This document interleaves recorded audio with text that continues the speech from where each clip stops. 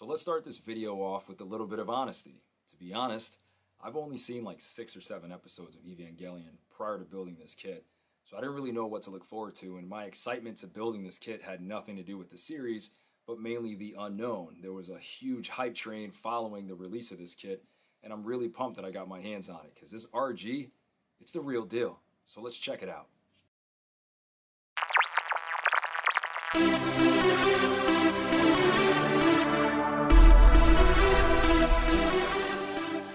How's it going, everyone?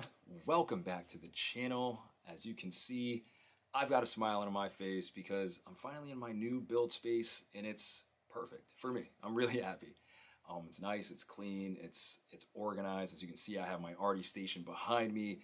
I've got my spray booth off to the side now, and I'm really excited to be able to bring to you guys more content, better content, and more than that, I'm just hoping that I can share a little bit more about the hobby that I have, with you guys. I want to give a huge shout out to Gunpla University. If you haven't checked out his channel, I'm going to throw a link down below. He helped me out with my new intro. I'm really pumped. It's very minimalist, and that's very much my style, so I'm really grateful to have that.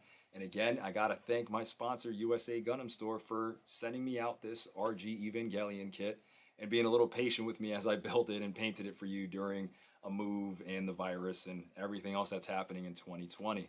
So enough about that. Let's actually talk about the build.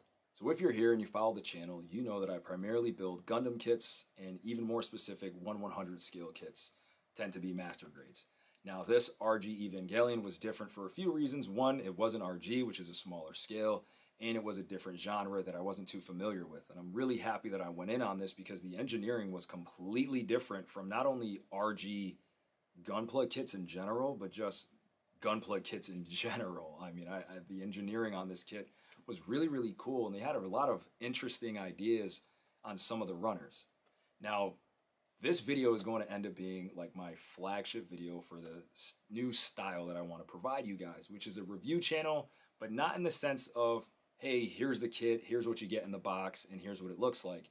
But I want to review it from the aspect of someone who's going to paint the kit, decal the kit from start to finish.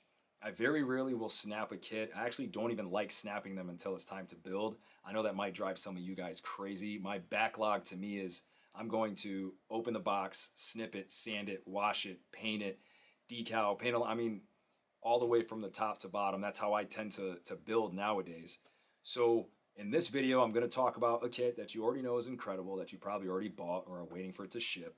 But I'm telling you a couple areas that you want to look out for if you're going to paint it from top to bottom. I've identified 4 specific areas that you probably want to check out and keep in mind. Those areas are as follows. The horn. There are 2 horns that come on this kit. I'm going to have pictures up of everything. One of them comes on this really cool runner that has a purple piece with green plastic fused to the sides of it. Now, if you're never going to paint this kit, you don't have to worry about it. I'm talking about if you do decide to paint it. And if you do decide to paint it, that's one area you want to worry about. There's multiple ways you can go about doing this. You can mask it off. You could just use decals. They do come with decals. Or you could do what I did, which was hand painting it with some enamel paint. Now, next, I would talk about is the shoulders. The shoulder panels on the kit where the armor kind of goes over. There's small joints that really give you a hard time, or gave me a hard time with just a little bit of paint on them. I had a really hard time getting them to hold on. Part number 3 is going to be the bicep. That bicep, again, is a special plastic piece that comes with gray molded on top, or green plastic molded on top of a gray piece. You can do a couple things with it. For me, I just went in and panel lined it, but it does move a lot with the kit, so any bit of paint is probably going to throw you off a little bit. And lastly is the crotch piece. This crotch piece is very, very finicky for a few reasons. One of them is it goes in and then locks or rotates up. And after painting mine, I could not get it to go in and rotate up. I just left that bare plastic. Now, so those are the 4 parts: the horn, the shoulders, what else did I say? The biceps and the crotch piece. So let's go ahead and I will zoom in on the kit and kind of show you what I ended up doing. All right. So this runner here for your horn, now this kit does come with 2 horns. This is the only one that has the raised green plastic on it. And again, it's a purple piece that then has green plastic molded around it.